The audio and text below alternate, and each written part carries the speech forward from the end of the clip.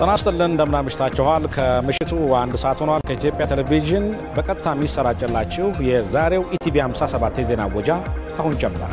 አበይ ዜናዎች ቻይና በቀጣይ 3 ዓመታት የሚተገበር የገንዘብ ድጋፍ ለአፍሪካ እንደምታደርግ አስታወቀች። የቻይና አፍሪካ ትብብር ፎረም በቤጂንግ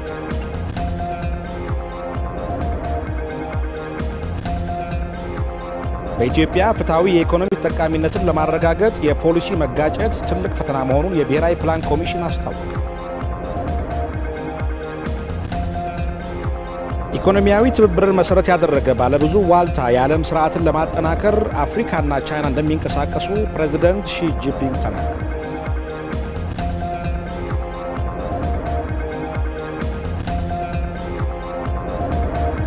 አብራችሁን ቆዩ። መሰለ ገብሮት ነው። ቻይና በቀጣይ 3 ዓመታት የሚተገበር የገንዘብ ድጋፍ ለአፍሪካ እንደምታደርግ አስታወቀች። የቻይና አፍሪካ ትብብር ፎረም በቤጂንግ ተከፍቷል። ሪፖርተራችን ተስፋ ያባተ ከቻይና ተጨማሪ ዘገባ አለው። የ2018 የቻይና አፍሪካ የትብብር ፎረም በደመቀ ሁኔታ በቤጂንግ ተጀምሯል። በርካታ የአፍሪካ መሪዎችና የዓለም አቀፍ ተቋማት ተወካዮች በተሳተፉበት የመክፈቻ ስነ ስርዓት ንግግር ያደረጉት የቻይናው ፕሬዝዳንት ሺ ጂንፒንግ አፍሪካውያን ወንድሞቻችን እንኳን ወደ ሀገራችሁ በደህና መጣችሁ ብለዋል። ወደ አፍሪካ ጉብኝት ባደረጉ ጊዜ ሁሉ አህጉሪቱ በተፈጥሮ ሀብቷ የታደለች ስለመሆኗ እንደሚያስቡ የገለጹት ፕሬዝዳንቱ የወደፊቷ የተስፋ ምድር ናት፣ ከራሷም አልፋ ዓለምን ትመግባለች ሲሉ ገልጸዋታል። አፍሪካን ቻይና የአፍሪካን እድገት ለመደገፍ በቻይና አፍሪካ የትብብር ፎረም በኩልና በተለያዩ ተቋማት ድጋፍ በማድረግ ላይ መሆኗን የተናገሩት ፕሬዝዳንቱ ከ3 ዓመታት በፊት በደቡብ አፍሪካ ጆሃንስበርግ በተለያዩ 10 የትብብር መስኮች ቻይና የመደበችው $60 ቢሊዮን በመልካም አፈጻጸም ላይ መሆኑን በመግለጽ ለቀጣይ 3 ዓመታት $60 ቢሊዮን በመመደብ አፍሪካን ለመደገፍ መወሰናቸውን ገልጸዋል። China will extend $60 billion ቻይና $60 ቢሊዮን ለአፍሪካው ለንተናዊ እድገትና ልማት ድጋፍ ታደርጋለች። ገንዘቡን ለመንግስት ድጋፍ፣ ኢንቨስትመንትና በፋይናንስ የሚቸገሩ ኩባንያዎችን ለመደገፍ እንዲሁም ለተመረጡ 8 የልማት ፕሮጀክቶች ለአፍሪካ ለውጥ በሚያመጣ መልኩ የሚተረጎም ይሆናል። ቻይናና አፍሪካ አንድ አይነት ፍላጎትና ተመሳሳይ የማደግ ጥማት አለባቸውም ብለዋል ፕሬዝዳንቱ። China pursues common interests and puts friendship first in pursuing cooperation. ቻይና ተመሳሳይ ፍላጎትንና ትብብርን በግንኙነቶች ውስጥ ቅድሚያ ትሰጣለች።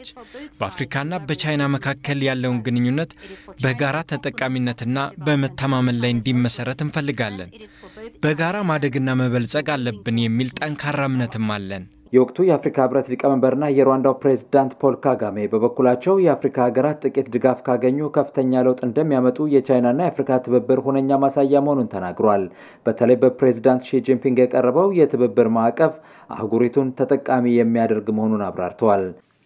The expanded cooperation framework presented by President Xi ግንኙነታችንን ለማሳደግ ለፕሬዝዳንት ሺ ጂንፒንግ የቀረበው የትብብር ማዕቀፍ ሁለታችንም ስለ መጻኢ ጊዜያችን ያለንን የጋራ አመለካከት ያሳየ ነው። አሁን ጊዜው የአፍሪካ ነው።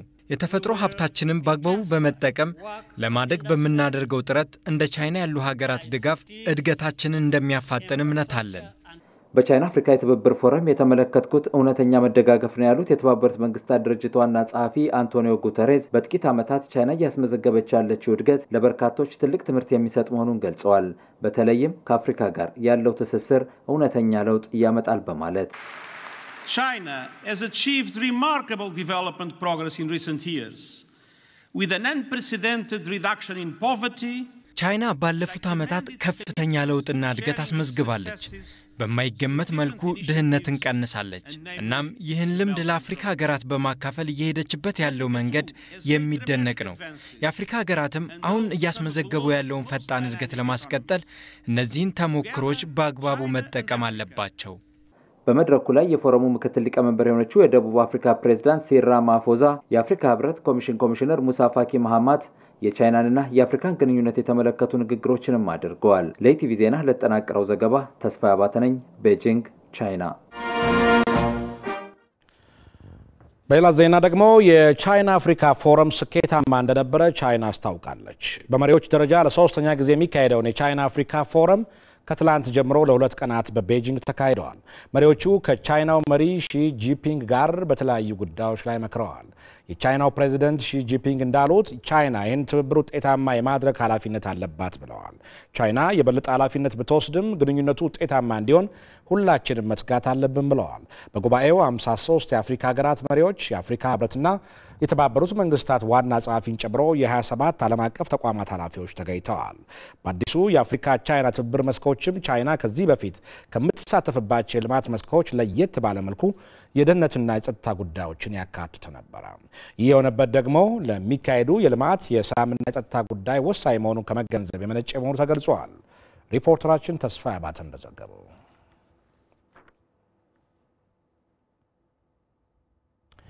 ቻይና ከአፍሪካ ጋር ባላት ግንኙነት ባለፉት ዓመታት የነበረው የኢኮኖሚ ግንኙነታቸው ምን እንደሚመስል ሪፖርተራችን አማኑኤል ገብረመድህን ያዘጋጀው መረጃ አለ።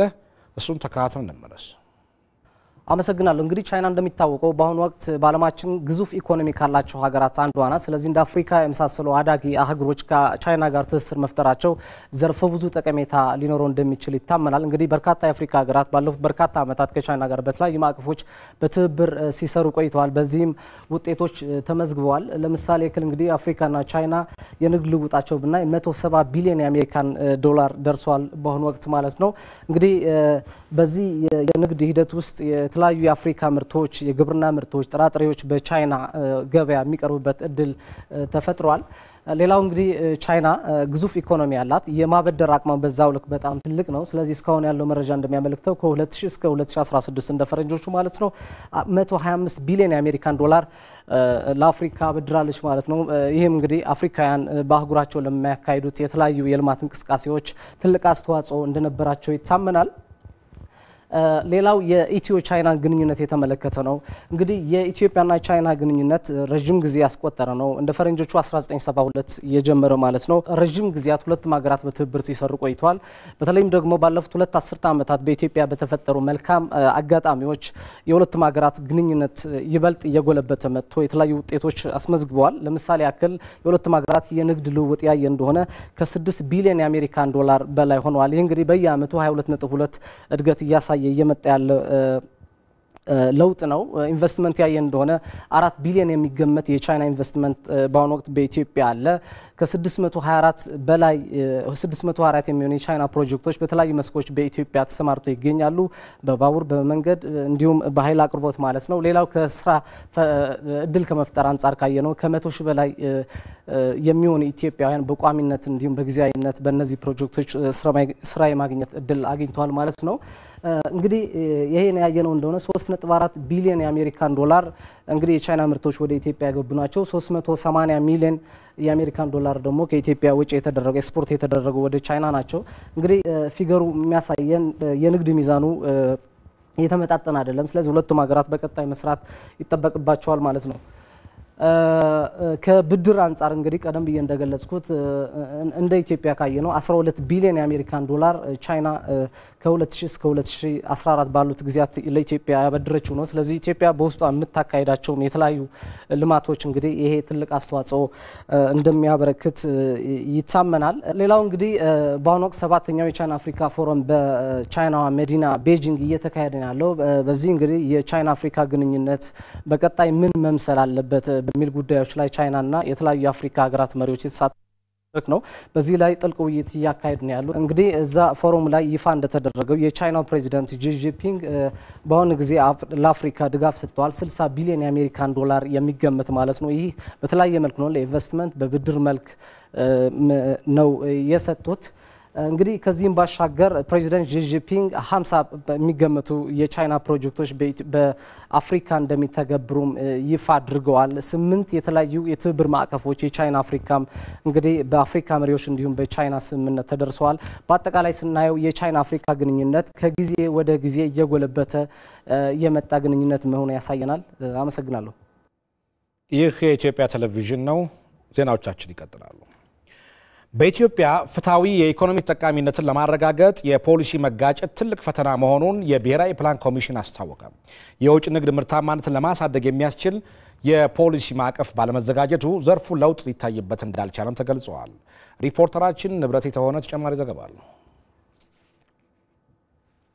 ከፍተኛ የመንግስት ባለስልጣናት የምጣኔ ሀብት ምሁራንና ነጋዴዎች የተሳተፉበት ሀገራዊ የኢኮኖሚ ፎረም በብሔራዊ ፕላን ኮሚሽንና በኢትዮጵያ ልማትና ምርምር ኢንስቲትዩት አዘጋጅነት ተካሂዷል። ፎረሙ በኢትዮጵያ እያደገ የመጣውን ኢኮኖሚ ለማስቀጠልና ፍትሃዊ ተጠቃሚነትን ለማረጋገጥ የፖሊሲ ማሻሻያ ግብዓቶችን ለማግኘት ዓላማ ያደረገ ነው። የኢትዮጵያ ልማትና ምርምር ኢንስቲትዩት ዋና ዳይሬክተር ዶክተር ዮሐንስ አያሌው በኢትዮጵያ ኢኮኖሚ እድገት ላይ ባቀረቡት ጥናታዊ ጽሑፍ የፖሊሲ መጋጨት ለኢኮኖሚ እድገቱ ችግር እንደሆነ ተናግረዋል። የፖሊሲ መጋጨት ሲፈጠር እቅዶችን በተባለው ልክ ማሳካት አይቻልም ያሉት የብሔራዊ ፕላን ኮሚሽን ኮሚሽነር አቶ ኢዮብ ተካልኝ በኢትዮጵያ የኢኮኖሚ ዘርፍ ላይም ችግሩ መፈጠሩን ይናገራሉ። በተለይ ከ2009 ከ2010 ጀምሮ ልንክደው ማንችል ፈታኝ የሆነ ተግዳሮት ገጥሞናል። ስለዚህ ያ ተግዳሮት ከየት ነው የመጣው? ጥናቱ ላይ እንዳያችሁት የፖሊሲ መጋጨት ነበረ ነው ያለው። ይሄ ጥናት የሚያሳየው ኢንኮንሲስተንሲ የምንለው ማለት ነው። ያ ምንድነው? የቱ ጋር ነው? ምርታማነቱ ለምን አልመጣም? በግብርናውም በኢንዱስትሪውም በአጠቃላይ በሁሉም ሴክተር ሁሉንም ኢትዮጵያዊ ይዞ ወደ ፊት የሚወስድ የኢኮኖሚ አቅጣጫ ነው እንግዲህ ይወጣል ብለን ተስፋ የምናደርገው። የሀገሪቱ የፋይናንስ ሕጎችና የብድር አሰጣጥ ችግሮች የማምረቻውን ዘርፍ በማሳደግ መዋቅራዊ የኢኮኖሚ ችግሩን ለማሳካት የሚደረገውን ጥረት እየጎዱት እንደሆነም በፎረሙ ላይ ተነስቷል። የኢኮኖሚያዊ እድገቱ ፍትሃዊ ተጠቃሚነትን ለማረጋገጥ ችግሮች እንደነበሩበት በመንግስት በኩልም ታምኖበት የፖሊሲ ማሻሻያዎችን ለማድረግ ዝግጅት ተጀምሯል። የምጣኔ ሀብት ምሁራንም አሁን ላይ የፖሊሲ ማሻሻያ ሀሳብ መቅረቡ ወቅታዊ መሆኑን ጠቅሰው ከወቅቱ የኢኮኖሚው ባህሪ ጋር የሚጣጣሙ ፖሊሲዎች ሊተገበሩ ይገባል ይላሉ። ይሄ ትልቅ ውስብስብ የሆነ ኢኮኖሚ በዚህ በያዝነው ያሉን ፖሊሲዎች በቀጣይነት ያስወስዱናል የሚለው ፍተሻ ላይ ነው ያለው። አሁን አግባብ ነው ታይም ሁሉ ሀገሮች የሚያደርጉ ነው። ከጊዜ ጊዜ ቻይና ብትሄድ ኢስት ኤዥያን በጣም ራፒድሊ ያደጉት ኢስት ኤዥያን ሀገሮች በየጊዜው የሚያደርጉት ነገር ነው። ኢትዮጵያም ታይም ሊሆነ እድገት ነው። የብሔራዊ ፕላን ኮሚሽን ኮሚሽነሩ አቶ ኢዮብ ተካልኝ ከቅርብ ጊዜ ወዲህ ኢኮኖሚው ችግር ውስጥ መግባቱን ጠቅሰው በባለሙያዎች በመታገዝ ክፍተቶችን የመለየት ስራ እንደሚሰራም ተናግረዋል። የወጪ ንግዱን ማበረታታት እንፈልጋለን በአንድ በኩል ግን በሌላ በኩል ደግሞ በአቅርቦት ረገድ ምርታማነት እንዲመጣ የሚሰራ የፖሊሲ ማዕቀፍ አልሰራም። ግብርናውና ኢንዱስትሪው ተመጋግበው አልሄደም። በአንድ በኩል የወጪ ንግዳችን ተቀዛቅዘው በሌላ በኩል ደግሞ በየድንበሩ ምርቶቻችን ይወጣሉ። ይሄ ከምን ጋር የተገናኘ ነው? ያላየነው የፖሊሲ ችግር አለው የሚለውን እናያለን በዝርዝር። በኢትዮጵያ በማምረቻው ዘርፍ በሀገር ውስጥ ታክስና በውጭ ንግድ አፈጻጸም ላይም ከፍተኛ ክፍተቶች መኖራቸውን ምክትል ጠቅላይ ሚኒስትር አቶ ደመቀ መኮንን ተናግረዋል። የአምራች ኢንዱስትሪው ከአጠቃላይ የሀገር ውስጥ የነበረው ድርሻ ከሰሃራ በታች ካሉ ሀገራት አማካይ አንጻር ግማሽ ያህል ብቻ በመሆኑ አሁን የተደረሰበት የኢኮኖሚ ዘርፍ ሽግሽጉ ዝቅተኛ መሆኑን በእጅጉ ያሳያል። የሀገሪቱን የኢኮኖሚ ትራንስፎርሜሽን ለማረጋገጥና እድገቱን ቀጣይ ለማድረግ የግሉ ዘርፍ ተሳትፎም በሚፈለገው ደረጃ የተጠናከረ አይደለም። ውጤታማ ባልሆኑ ፖሊሲዎች ላይ ከባለሙያዎች የሚሰጡ የማሻሻያ ሀሳቦችን በመጨመር የኢኮኖሚ እድገቱን ለማስቀጠል እንደሚሰራ ምክትል ጠቅላይ ሚኒስትር አቶ ደመቀ መኮንን ገልጠዋል። መንግስት ለሀገርና ለሕዝብ እስከጠቀመ ድረስ ማንኛውንም የፖሊሲ ሀሳቦች ለመስማት ከሀገሪቱ ተጨባጭ ሁኔታና አቅም ጋር ባገናዘበ መልኩ በእቅድና ፕሮግራም በማካተት የልማታዊ መንግስት ጉዟችንን ለማጠናከር እስከሆነ ድረስ ማሻሻያዎች ለማድረግ እና ለማዳመጥ ቁርጠኛ መሆኑን ልገልጽላችሁ እወዳለሁ። የምጣኔ ሀብት ምሁራንና ነጋዴዎች በበኩላቸው የኢኮኖሚ እድገቱን የሚገቱ ፖሊሲዎችን ለማሻሻል በሚደረገው ጥረት ተሳታፊ በመሆን ሙያዊ ግዴታቸውን እንደሚወጡ ተናግረዋል።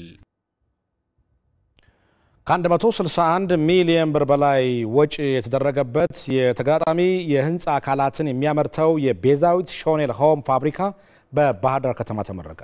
ፋብሪካው የሀገሪቱን የግንባታ ኢንዱስትሪ ለማዘመን የጎላ ሚና እንዳለው የክልሉ ምክትል ርዕሰ መስተዳድር አቶ ብናልፍ አንዳሎም ገልጸዋል። ይሄ ነው ዋጋቸው። በባህር ዳር ከተማ በ161 ሚሊዮን ብር ወጪ የተገነባው የቤዛዊት ሾኔል ሆም የተገጣጣሚ ህንፃ አካላት ማምረቻ ፋብሪካ ከፍተኛ የፌዴራልና የክልል የመንግስት የሥራ ኃላፊዎች በተገኙበት ተመርቋል። የፋብሪካው የሙከራ የምርት ሂደትም ተጎብኝቷል። በምረቃ ስነ ስርዓቱ ላይ የክልሉ ምክትል ርዕሰ መስተዳድር አቶ ብናልፍ አንዱዓለም እንደተናገሩት ፋብሪካው በዘርፉ የቴክኖሎጂ ሽግግር በማድረግ የሀገሪቱን የግንባታ ኢንዱስትሪ ወደፊት የሚያራምድ ነው ብለዋል።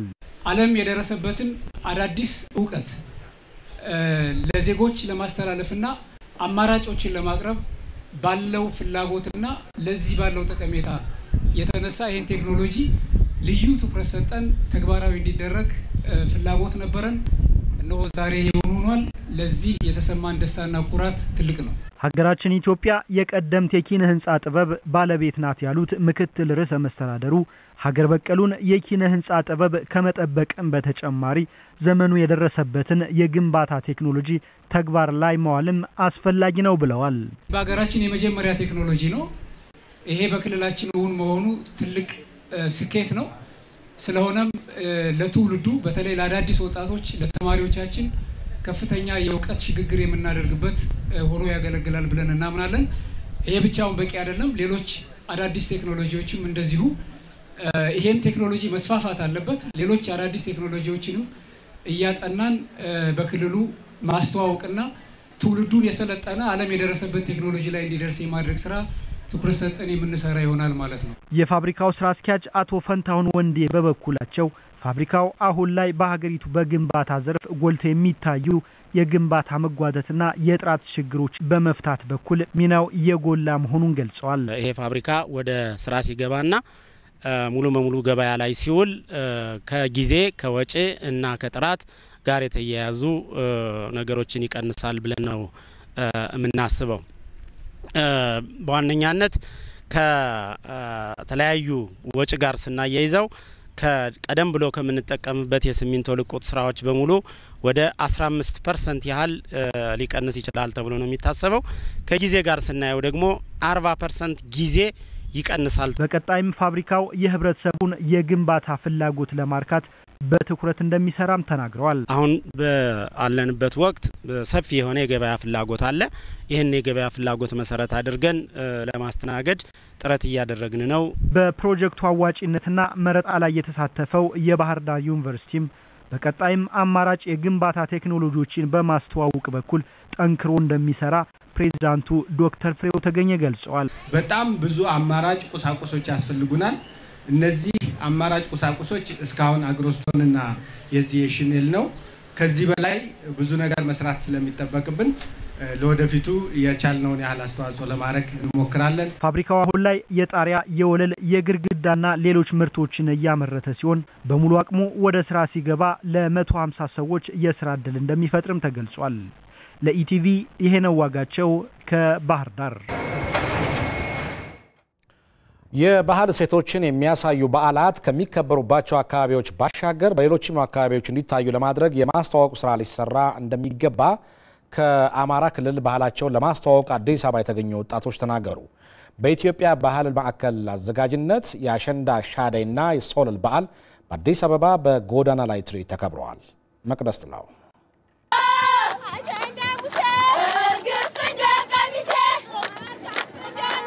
ባልተበረዘ ባህላዊ አለባበስ የጸጉር አሰራርና አጊያጊያጥ ተውበው በአዲስ አበባ ጎዳናዎች ላይ የአሸንድዬ ሻደይና ሶለል በዓላት ወቅት ልጃገረዶች የሚጫወቱትን ባህላዊ ሙዚቃ የሚያሳዩት ልጃገረዶች ትዕይንት ከአዲስ አበባው ኢትዮጵያዊ ባሻገር አዲስ አበባ በተለያዩ ምክንያቶች የተገኙ ጎብኚዎችንም ቀልብ የሳበ ነበር።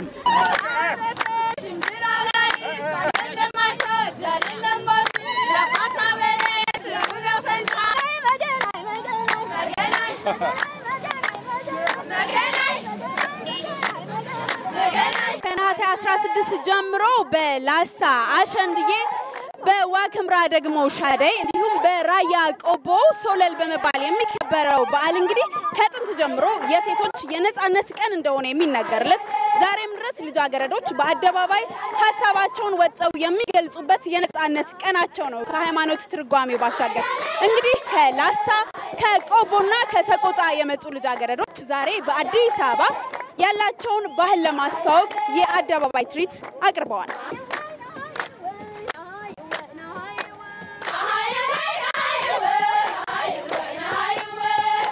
ይህንን ባህላዊ ትዕይንት በምስል ከማስቀረት ባሻገር ሄዶ ለመጎብኘትም መነሳሳትን የሚፈጥር ነው ይላሉ የጎዳና ላይ ትርኢቱን ሲመለከቱ ያገኘናቸው የአዲስ አበባ ነዋሪዎች። ይሄን በማየት እንባዬ ነው የመጣው ለመጀመሪያ ጊዜ ስለሆነ ማለት ነው። እጅግ በጣም ደስ የሚል በጣም የሚያስደስት እና ቾክዬ የሆነ ዩኒቨርሲቲ የሄድኩ ነበር። አጋጣሚ ይሄን ሳይ ከነሱ ጋር በግሬዝ ድረስ መጣ። በጣም ደስተኛ ነኝ። በጣም ደስ የሚል የኢትዮጵያ ባህል በጣም ደስ የሚል ለአሁኑ ብቻ ሳይሆን ለወደፊቱ ለትውልዱ አስረክቡ። አዎ እናንተ ለምትወልዷቸው ልጆች ለምታስተምሯቸው እግዚአብሔር ፍቅሩና ጤናውን ይስጣችሁ። እኔ በቲቪ ነበር ማቆ እንደዚህ አላቅም ነበር። በስልክም ቀርጫቸዋለሁ ለማየትና ደስ ይላል በጣም። የባህል እሴቶችን የሚያሳዩ በዓላት ከሚከበሩባቸው አካባቢዎች ባሻገር በሌሎችም አካባቢዎች እንዲታዩ መደረጉም ባህላቸውን ለማስተዋወቅ እድል እንደከፈተላቸው ተሳታፊዎቹ ገልጸዋል።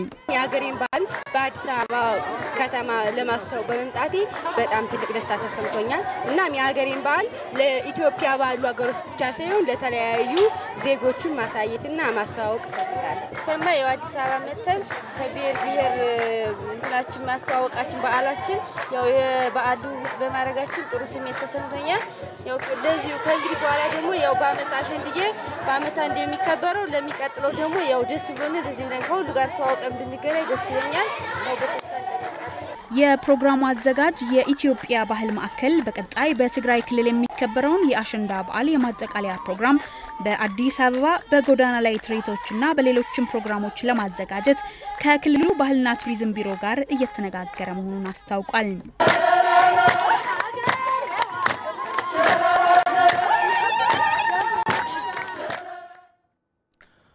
አርቲስቶች የተጀመረውን የለውጥ ሂደት ከዳር ለማድረስ ስራዎቻቸውን መግባባትንና አንድነትን በሚያጠናክር መልኩ መስራት እንደሚኖርባቸው የኦሮሚያ ክልል ባህልና ቱሪዝም ቢሮ አስታወቀ። ቢሮው ከኦሮሞ አርቲስቶች ጋር በቀጣይ በሚጠበቅባቸው ጉዳዮች ላይ ውይይት አድርገዋል። ዝርዝሩን ተሾመ ወልዴ አዘጋጅቶታል። አባዲው ነው ያቀርበዋል። የኦሮሞ አርቲስቶች ከኢትዮጵያ ሶማሌ ክልል ተፈናቅለው በተለያዩ የኦሮሚያ አካባቢዎች ተጠልለው የነበሩ የኦሮሞ ተወላጆችን ለመደገፍ በተደረገው እንቅስቃሴ የበኩላቸውን ኃላፊነት መወጣታቸውን የክልሉ ባህልና ቱሪዝም ቢሮ ገልጿል። ቢሮው ከአርቲስቶች ጋር ባደረገው የውይይት መድረክ የቢሮ ኃላፊ ወይዘሮ ለሚበኦ እንደገለጹት አርቲስቶቹ ወገን ለወገን የሚል የሙዚቃ ኮንሰርት በማዘጋጀት ለተፈናቃዮቹ በገንዘብና በአይነት ድጋፍ እንዲገኝ አስተዋጽኦ አድርገዋል። አርቲስቶቹ ሰላም እንዲሰፍንና ጥላቻ እንዲወገድ ሙያቸውን መሰረት አድርገው ሲሰሩ መቆየታቸውን የተናገሩት ኃላፊዋ ሙያቸውን ማሳደግ በሚቻልበት ሁኔታ ላይ ሲሰራም ነበር ብለዋል። መድረኩ አርቲስቶች በቀጣይ በሚጠበቅባቸው ጉዳዮች ላይ ለመወያየት ታስበው የተዘጋጀ መሆኑ ነው ወይዘሮ ሎሚ የተናገሩት። የተገኘውን ደስታና ድል ሴሌብሬት እያደረጉ በዛ ውስጥ ብቻ መቅረት ሳይሆን ቀጣይ የሚጠብቀንን ኃላፊነት እንደ ሀገር እንደ ዜጋም የበለጸገች ኢትዮጵያን ሰላም ደህንነቷ የተጠበቀን ኢትዮጵያ እውን ለማድረግ ክቡር ጠቅላይ ሚኒስትራችን እንዳሉት በመደመር ስሜት በመደመር መንፈስ በመደመር ፊሎሶፊ መስራት ያለባቸውን ነገር እንዲሰሩ ፖለቲካው ላይ ትኩረት ሰጥተው እንትን ሲሉ እንደነበረው ሲሰሩ እንደነበረው አሁን ደግሞ ልማቱ ላይ ህዝቡ ኢምፓወር እንዲሆን የበኩላቸውን ከመስበክ አንጻር ከመስራት አንጻር ምን ይጠበቅባቸዋል የሚለው ነገር ላይ ለመወያየት ታስቦ የተዘጋጀ መድረክ ነው። አርቲስቶቹ አሁን የተጀመረውን የለውጥ ሂደት ከዳር ለማድረስ ስራዎቻቸውን መግባባትና አንድነትን በሚያጠናክር መልኩ መስራት ይኖርባቸዋልም ብለዋል። በእያንዳንዱ በሚያሳዩት በሚያደርጉት ሙያዊ እንትን ኃላፊነት በተሞላው የበለጠ አንድነትን በሚሰብክ የበለጠ መዋደድን መግባባትን መተሳሰብን በሚያሳይ መንገድ መሆን አለበት። በመድረኩ የኦሮሞ አርትን አስተዋጽኦ አስመልክተው ጽሑፍ ያቀረቡት ዶክተር ገረመው ሁለቃ አርት የኦሮሞ ህዝብ ለአንድነት ለእኩልነትና ለዲሞክራሲ ያደረገውን ተሳትፎ በማሳደግ ረገድ ከፍተኛ አስተዋጽኦ ማድረጉን ተናግረዋል። ኦሮሞነትን በኢትዮጵያዊነት ውስጥ ጠብቆ ለማስኬድም አርቲስቶች ሚናቸው ከፍተኛ ነው ብለዋል። የኦሮሞ ህዝብ ጥያቄ የመብት የእኩልነት የዲሞክራሲ ጥያቄ ነው የነበረው። ያ ከተስተካከለ በኢትዮጵያ አንድነት ላይ የሚደራደር ህዝብም አይደለም። በዚህ ረገድ አርቲስቶች ይሄንን የተስተካከለን ፖለቲካ በማራመድና ዲሞክራሲን በማስፋፋት በኩል አንድነትን ጠብቆ ኢትዮጵያዊነትን ጠብቆ ኦሮሞነቱን በኢትዮጵያዊነት ውስጥ ጠብቆ የማስኬዱን ስራ የኦሮሞ አርቲስቶች ሆኑ ሌሎችም ከፍተኛ አስተዋጽኦ ያደርጋሉ ብዬ ነው ማስበው። የውይይት ተሳታፊዎችም የተጀመረውን የለውጥ ሂደት ከዳር ለማድረስ እንሰራለን ብለዋል። አንድ የሚያደርጉን የቆዩ የተያያዙ ነገሮች አሉ። እሱን ነገር ስነ ጥበብ ውስጥ በመጠቀም ማጉላት በፐርፎርማንሳችን ሁሉ መሰጠው የስነ ጥበብ ዘርፍ ያንን እውቀት ያንን ሰባዊነት ያንን አንድነት ያንን ሀገራዊ ኃይል ማስቀጠል ይጠበቅብናል። ሁላችንም በየሚናችን ዘፋኙም በዘፈኑ ድራማ ሰሪውም ደግሞ በተለያየ ህዝብ በሚፈልገው መልኩ ሁኔታዎችን አይቶ አካባቢውን እንትን በማድረግ ማለት ነው በዛ መልኩ ነው መንቀሳቀስ ያለበት። ህብረተሰቡ በበጎ ፍቃድ አገልግሎት ላይ በመሳተፍ አገልግሎቱን ባህሉ አድርጎ እንዲቀጥል አርቲስቶች ጥሪ ያቀረቡ። በርካታ አርቲስቶች በሐዋሳ ተገኝተው ለሜሪ ጆይ የህፃናትና አረጋውያን መርጃ ማህበር ገቢ አሰባስበዋል። ለደቡብ ክልል የመንግስት ኮሚኒኬሽን ዘገባ ኬኔዲ አባተ።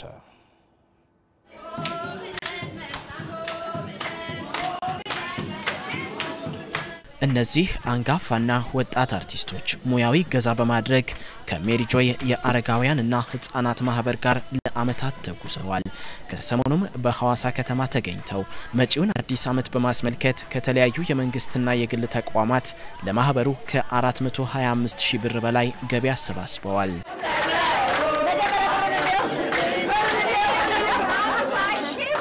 ከዋናው መስተዳደር ጀምሮ በሄድንባቸው ቢሮዎች ሁሉ ቃል መግባት ብቻ ሳይሆን ወዲያውኑ መፍትሄ ሰጥተውን ገንዘብ ረድተዋል ለዚህ ማዕከል እና ሌላውም ህዝብ ዛሬ ሁሉም ጋር ማዳረስ አንችል ይሆናል። ስለዚህ ጉዳይ እየሰሙ ሁሉ ወገኖቻቸውን እየመጡ እዚህ መርዳት ይገባቸዋል። በየገባንበት እግዚአብሔር ይመስገን አላፈርንም። ገብተን ሳንይዝ ይወጣንበት የለም። ርዕሰ መስተዳድሩም ጋር ሄደን ፋይናንስም ሄደን ባለሀብቶችም ጋር ሄደን ሳንይዝ አልወጣን እየዘገንን ብቻ ያዘጋገን እጃችን ይለያያል እንጂ ወይም የሰዎቹ ዝግና የሚሰጡት ይለያያል እንጂ እንደያቀማችን ዘግነንተናል። ከተመሰረተ 25 ዓመታትን ያስቆጠረው ሜሪ ጆይ በ25 የኢትዮጵያ ከተሞች ከ1.5 ሚሊዮን በላይ ህብረተሰብ በመደገፍ ላይ ይገኛል ያሉት የማህበሩ መስራችና ስራ አስኪያጅ ሲስተር ዘቢደር ዘውዴ አርቲስቶቹን ላልተቋረጠው አጋርነታቸው አመስግነዋል። አርቲስቶቻችን እንግዲህ ወደ 15 ዓመታቸው ነው ከኛ ጋር በተለይ ደግሞ ይሄ ማዕከል ከጀመርን 10 አመት እንቅስቃሴውን ከጀመርን ብዙ አርቲስቶች ከኛ ጋር ይሰራሉ። አሁንም ደግሞ አዳዲስ አርቲስቶች እየተመዘገቡ ከኛ ጋር መስራት ይጀምራሉ። በጣም ትልቅ አስተዋጽኦ ለኛ በተለይ ለኢትዮጵያ ለሚለው ድጋፍ ያደረጉልን በቅስቀሳው ብዙ ስራ ድርሻውን ያበሳውን ድርሻ የሚወስዱ አርቲስቶችና የመገናኛ ብዙሃን ባለሙያ ናቸው። ማህበረሰቡን በመቀስቀስ የንግዱ ህብረተሰብን በማስተባበር ትልቁን ስራ የሰሩ እነሱ ናቸውና በዚህ አጋጣሚ ምስጋና ይድረሳቸው እላለሁ። በቀጣይነትም በተለያዩ የጸጥታ ችግሮች ከቤት ንብረታቸው የተፈናቀሉ ዜጎችን መደገፍን ጨምሮ በተለያዩ የበጎ አድራጎት ስራዎች በንቃት መሳተፋችንን እንቀጥላለን ያሉት አርቲስቶቹ ህብረተሰቡም ይህን ተግባር ባህሉ እንዲያደርግ ጠይቀዋል። ምንም ወደ ኋላ የምንለው ነገር የለም። ሜሪ ጆይ ጋር በርካታ ስራዎችን ሰርተናል። ወደፊትም የምንሰራቸው ስራዎች ይኖራሉ። መረዳዳትን ካላወቅን በጎነትን ካላጎለበት ነው ሰብአዊነትም አይኖረን። ሰብአዊነት የሚጎለብተው ደግሞ በጎነት ሲስፋፋ ሲያድግ እና እጅ ሲዘረጋ ነው። እጅ ከኪስ ይውጣ ያለን ነው። እኛ እዚህ ለምሳሌ ስንገናኝ እስከ ህይወታችን ፍጻሜ ድረስ በህይወት እስካለን ድረስ እንደነዚህ አይነት ማዕከሎችን እናግዛለን ነው ያለው። ይሄ ቃላችን ነው። አሁንም የተፈናቀሉ ወገኖቻችንን እዚህ መስተዳድሩ የሚያወጣቸው መመሪያዎችና ፕሮግራሞች ካሉ አብረንም ከሜሪ ጆይ ጋር በመሆን እነዚህ ወገኖቻችንን ለማቋቋም ሙሉ ፈቃደኞች ነን። ከቤት ከንብረታቸው ከኑሯቸው ከአካባቢያቸው ከክልላቸው የተፈናቀሉ ብዙ ወገኖቻችን አሉ በየክልሉ። ለነዛ ለተፈናቀሉ ወገኖች መቼም የቤታቸውን የኑሯቸውን ያክል ለማድረግ ሊከብድ ይችላል። ግን እንደው ቢያንስ የተፈጠረውን ነገር እንዳያስቡ የምንችለውን ነገር እናድርግ። ብዙ አገሮች ለምሳሌ ከሚያገኙት በፐርሰንት በአመት በአገሩ ድሃ ባይኖር ድሃ ላለበት ሀገር እንዲሰጥልኝ ይላሉ። እኛ ግን የድርሻችንን አናደርግም። ባለማድረጋችን ምክንያት ነው ይሄ ችግር የሚታየው።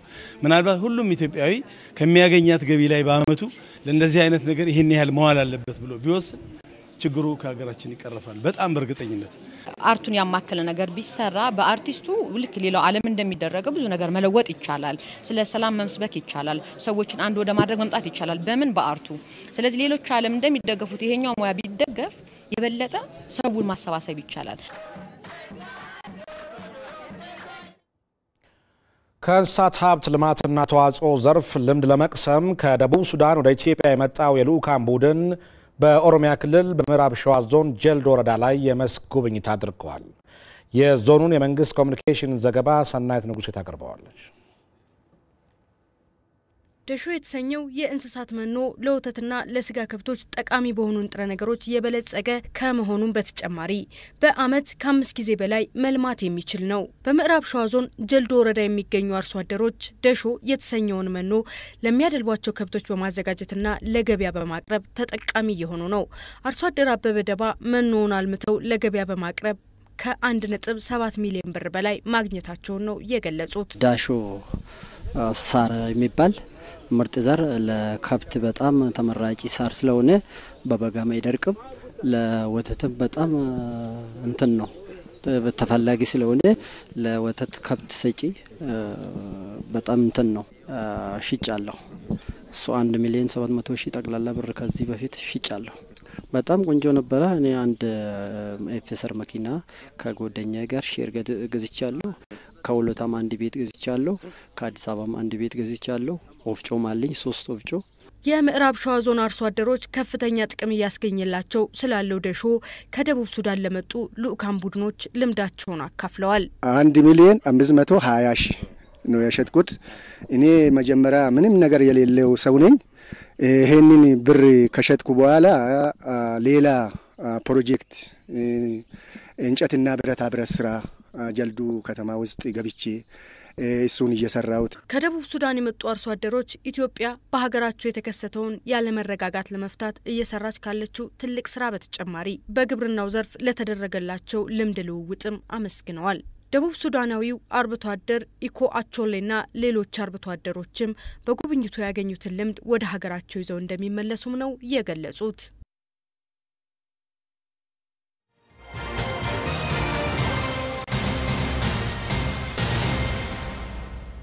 ጀሶ የተቀላቀለ ይሸጣል፣ ምን የተቀላቀለ ይሸጣል።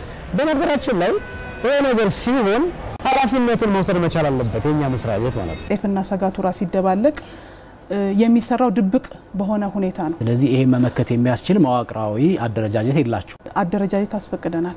ባዕድ ነገር ምግብ ውስጥ የቀላቀለን ሰው 6 ወር መቅጣት ማለት ነገ ሌሎች እንዲበረታቱ ማድረግ ነው። በእኛም በኩል ያሉ ክፍተቶች አሉ። የፍትህ አካላትን ማስገንዘብ ያስፈልጋል። ከ8 ሚሊዮን ብር በላይ የሚገመት መድኃኒት ጊዜው ያለፈበት መድኃኒት ወደ ሀገር ውስጥ ገብቷል። ይሄን ያህል መድኃኒት ወደ ሀገር ውስጥ ሲገባ ባለስልጣኑ የት ነበር? ጊዜው ያለፈበት መድኃኒት ወደ ሀገር ውስጥ ገባ የሚል የኛ ሪፖርት የለንም። ይሄን እንግዲህ ከእናንተ ድረገጽ ላይ ያገኘነው ነው ያውት ይችላል። ወደ በአግባቡ እንዲወገድና ወደ መጡበት እንዲመለሱ ተደርጓል ነው። እንዲመለስ ማለት ገብቷል ማለት እኮ ነው። አልገባም። ወደ ሀገር ሲገባ ካልገባ እንዴት ይመለሳል? ወደ ሀገር ሲገባ የተለያዩ ፍተሻዎች ይደረጋሉ። ሲገቡ ራሱ የጥራት ችግር የነበረባቸው የሕክምና መሳሪያዎችም አሉ። ያ ማለት እናንተ ሲገቡ ዝም ብላችሁ አሳልፋቸዋል ማለት ነው። አንደኛው ባሽ ቴስት ተደርጎ ሶስተኛው ባሽ ቴስት ላይ ይደረግ ይችላል። የዛ ሁሉ ናሙና ትክክል ነው ብሎ ካስገቡ በኋላ እንደገና ትክክል አይደለም ማለት ይሄ የእናንተን ብቃት ጥያቄ ውስጥ ያስገባም ነው። ከስታንዳርዱ ጋር ትክክል መሆኑ ተረጋግጦ ነው ሰርቲፊኬታችን በየጊዜው የሚታደሰው። አይሶ ሰርቲፋይድ መሆን ስተት ላለመሳሳት ዋስትና ሊሆን ይችላል። አንዱ ዋስትና ነው። ራኒ ማንጎ ጁስ ገና 6ኛው ወር ላይ የከለር ለውጥ አምጥቷል የሚል ጥቆማ መጣላችሁ። እርምጃ ለምን አልወሰዳችሁ? ምንም አይነት የኬሚካል ለውጥ የለውም።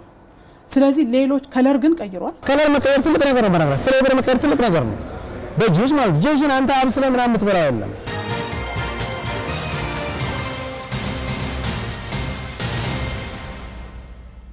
የውጭ ዜና።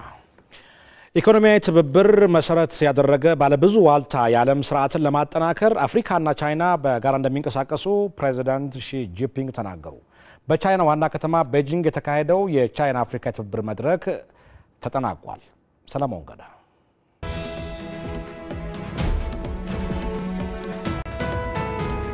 በቤጂንግ ከተማ የተካሄደው የቻይና አፍሪካ ትብብር መድረክ ፎካክ በስኬት መጠናቀቁን የቻይና ፕሬዚደንት ሺ ጂንፒንግ ተናግረዋል። በጉባኤው በፈረንጆቹ 2015 ደቡብ አፍሪካ ላይ የተላለፉት ውሳኔዎች መተግበራቸው እንደተገመገመም ገልጸዋል።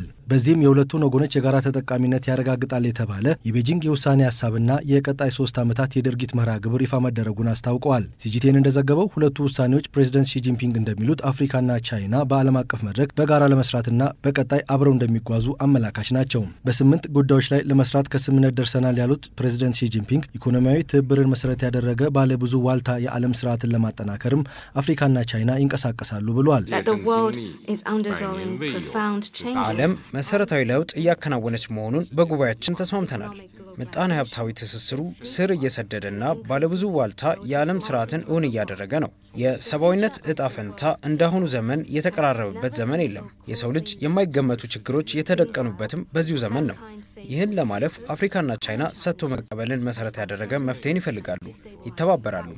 በርካታ የአፍሪካና የቻይና ህዝቦችን ከምንጊዜም በላይ ይበልጥ እንዲቀራረቡ ያግዛል ያሉት ውሳኔ መተላለፉን የተናገሩት ደግሞ የጉባኤው ተባባሪ ሊቀመንበርና የደቡብ አፍሪካ ፕሬዚደንት ሰሪል ራማፖሳ ናቸው። የጋራ ወዳጅነትና መግባባት የሰፈነበት ነበርም ብለዋል። We all acknowledge that in order to reap the benefits of globalization and ከአጽናፋዊ ትስስር ዓለም ግሎባላይዜሽንና በፍጥነት እያደገ ካለው ቴክኖሎጂ ለመጠቀም ከዚህ በላይ ተቀራርበን መስራት ይኖርብናል። እውቀትን መጋራት፣ በመካከላችን ያለውን አቅም መካፈልም አለብን። ፎካክ ባለፉት 18 ዓመታት የአፍሪካን ታሪክ ለመቀየር የተከናወኑ ተግባራትን ለመደገፍና ልማትን ለማፋጠን አግዟልም ያሉት ከተገኙት ውጤቶች የሚያንሱ ችግሮችን ማለፍ አልቻልንም ያሉት ፕሬዚደንት ሰሪል ራማፖሳ ዘላቂነት ያለው ብልጽግና ማረጋገጥና አካታችነትን ማድረግ አሁንም በሀገራት መካከል ያሉ ፈተናዎች ናቸው ብለዋል። የተነሱትን ችግሮች ከመቅረፍ ጎን ለጎን አዳዲስ የትብብር መስኮችን በቀጣይ 3 ዓመታት ተግባራዊ እንደሚደረጉ መናገራቸውንም ኤስቢሲ ዘግቧል። ተመልካቾች ኢቲቪ 57 እንደቀጠለ ነው። አሁን ወደ ቢዝነስ ዘገባ ነው የምናልፈው። የቢዝነስ ዘገባውን ለማቅረብ ሁናቸው ታየዛ አጠገቤ ነው። እንደምን አመሽው ናቸው። ሰላም አመሽቻለሁ። እንደምን አመሽ መሰለ። ምን ዜናዎች ይዛል ሲበዋነኝነት? ቀዳሚው መረጃችን የሚሆነው